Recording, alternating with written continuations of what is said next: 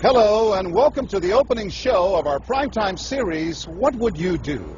If you see something and you think it's wrong, do you step in or do you step away? What people say and what they do aren't always the same. That's why our hidden cameras are so revealing. In our first scenario, we weren't sure what to expect when our opinionated man behind the counter meets the Muslim woman in a headscarf. Deep in the heart of Texas, at this little roadside bakery, bigotry is being served with a coffee and dish. Sir, I had a question. No, ma'am. We don't serve Muslims here. I'm sorry? This is America. We're at war with your people. I don't know what you think I am. I'm just trying to get an apple. Well, you're a terrorist is what you are. So... Excuse me? You got to take your business elsewhere. We don't serve your kind here. The other customers at this bakery near Waco seem to hear everything, but they barely look at the Muslim woman, even when the language is tough to take. Get back on the camel and go back wherever you came from. Sir, I'm an American. I was born and raised No, in you're this not. country. Americans don't wear towels on their head. Muslim Americans say these are words they hear all the time in all parts of the country. But here at the bakery, what the customers don't know is that this Muslim woman and the man behind the counter are actors. The bakery is working with us, all part of a primetime hidden camera experiment on prejudice and patriotism. Please take your business elsewhere. Am I asking too much? When no one even tries to help her, she makes a direct appeal. Sir, would you mind ordering me an apple strudel? That's why I'm here. I can give you the money. I have no problem. That's not a problem with me. Please, no, sir. I'm not going to let Don't you have order. a job. But when he gives her the cold shoulder, she finally just leaves. You could have helped her out. You could have spoken up. Why not? Me speak up for her? Well, if he would try to do some harm to her or something, then I would have. But why not try to set him straight? I really think that a person that owns his own business should be able to say who they sell to. She's not American. Others seem to agree with our actor as to who's an American and who's not.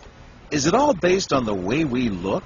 I'm an American citizen. I just would like an apple strudel, please. Well, I'm sorry. Then why don't you dress like an American? You're This so is for American. religious purposes, sir, and I don't think you have any right to say anything. So I'm religious. I don't wear, Halloween costumes around. I mean, am I wrong here, sir? Not me. I run no. my business the way I want to That's run. right. That's right. Don't come in here without shoes and skirt on. This customer is adamant that the man behind the counter is doing the right thing. I'm ready for you. But the fact is, it's against the law to deny service to someone based on their race or religion. My name is John Quinones, and I'm with ABC News. What did you think of what you heard here? I didn't hear anything racist. He told her he wouldn't serve her. Well, he can say he wouldn't serve you if you come in here barefooted without a shirt on. But she wasn't barefoot or without a shirt on. Well, she wasn't dressed right. What do you mean? If I was running the place, I'd do the same thing. You wouldn't let Muslims shop at your store? I sure wouldn't. We never expected customers to be so candid. How do I know you don't have a bomb in there? Watch what happens this time when, once again, our Muslim woman is denied service This is not right. and again leaves. We reserve the right to not serve. That's right. Certain kind. That's right. That's, I appreciate saying that. I think that's the first time I've ever seen that. He not only commends the man behind the counter for his discriminatory behavior, but he gives him the thumbs up, not once, but twice, Good job. All right. as he leaves. Sir, can I talk to you, sir, for a second? But when I approach, Sir, we're with ABC News. there is no thumbs up for me. We staged a little experiment in there to see how people would react to that kind of attitude. You're not an American. I am an American. That man took it a bit farther, telling me I'm not an American. He was threatened. Jack DeVideo is a social psychologist at Yale University. So when we as Americans feel threatened from the outside, we're going to define ourselves in very rigid fashions. Either you're with me, and if you're not really one of me, then you must be somebody else who's against me. The young woman in our experiment is an actor, but for this woman, discrimination is all too real. Nahaya Javed helped us design our experiment. Although born in Chicago, she says she's constantly characterized by fellow Americans as the enemy. They always start off with, you're a terrorist, Osama lover, towel head, camel jockey, on and on. While attending college in Texas, she says she continually suffered verbal abuse and has even been physically attacked just because she's Muslim. They assume I'm not from here, and if I tell them I'm American, they're like, no, you're not. Just because you were born here doesn't make you American. And I'm like, so what makes you American? It's a daily battle. Mm-hmm. And I don't feel like living in America, I should have to fight this battle. Meanwhile, back at the bakery, our actor is at it again. But how do I know you're not a terrorist? Terrorists look like you. But this time the customers are sympathizing with the Muslim woman. Right, I know, but can you blame me? Yeah, I can't blame you, actually. Why? What's the problem? All right, we'll get out of here. You need to go yourself, actually, what you need to do. Okay, sir. I'm a good American, all right? We're at war with these people. My dad's a veteran. Go yourself. So is mine. And he's not the only one who walks out in anger. You need to stop segregating against people. It's wrong. Excuse me? She's an American. No, like you're a bad American. Time and again, people speak out with their pocketbooks. You ordered a couple of customers, just so you know. But look what happens when this man threatens to leave. You're not a good American, sir. I believe I am a good American.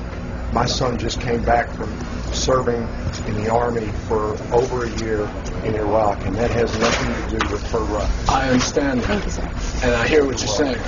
But I can't believe you would be so discriminatory. I'm deeply offended by that. I'm sorry to offend you, sir, but I've got to live with myself. Seething, the man vows to fight back. I will let people know this. I've stopped here every time I've come by this place, and I'll never stop here again.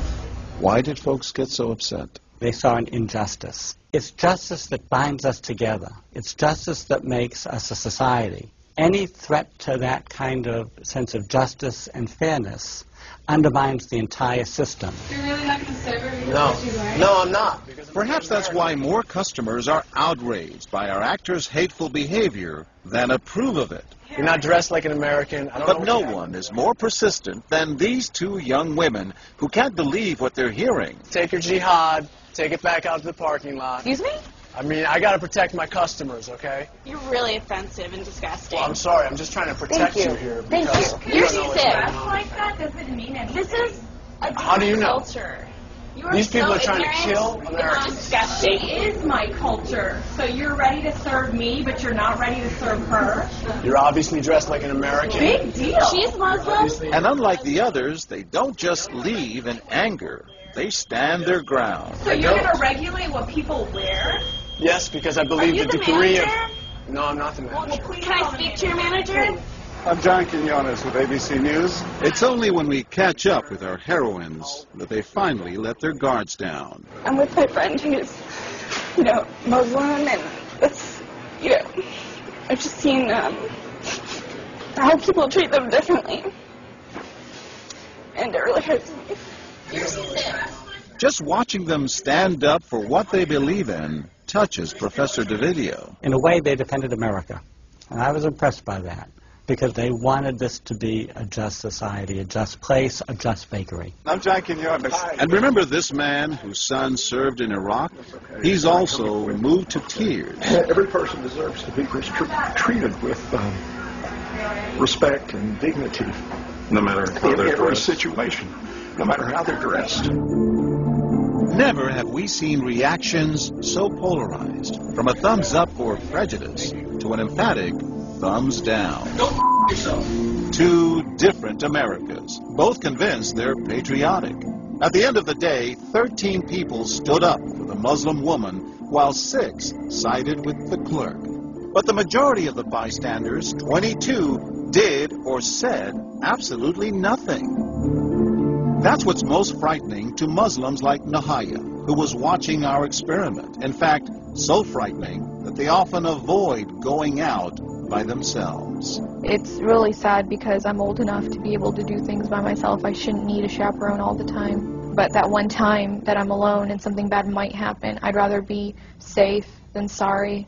Hi, I'm Nahaya. It's no wonder this young woman was so moved by the people who came forward to protect a stranger who just happens to be Muslim. Thank you so much for what you did, and I wish more people would do these type of things.